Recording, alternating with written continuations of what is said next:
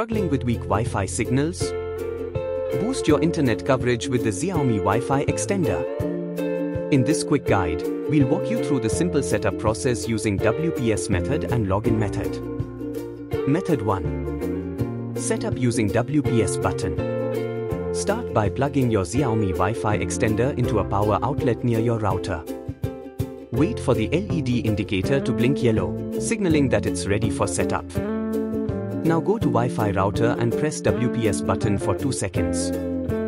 Within 2 minutes go to extender device and press WPS button for 2 seconds.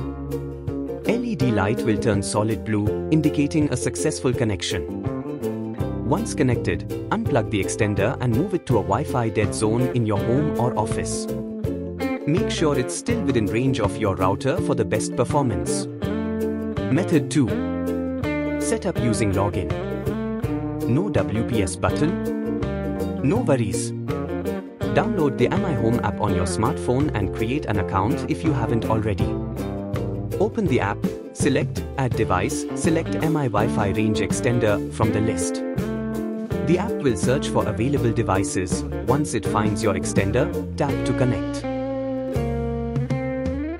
Choose the Wi-Fi network you want to extend and enter the password. Tap Next to begin the pairing process.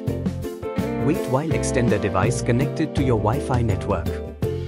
It may take a few moments wait while process going on.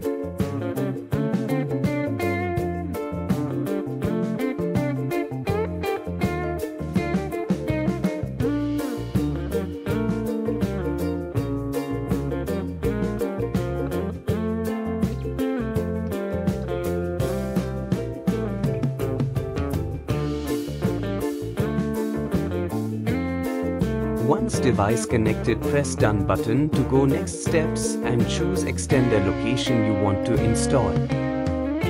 Press Next button and rename your extender device if you not want to use default name.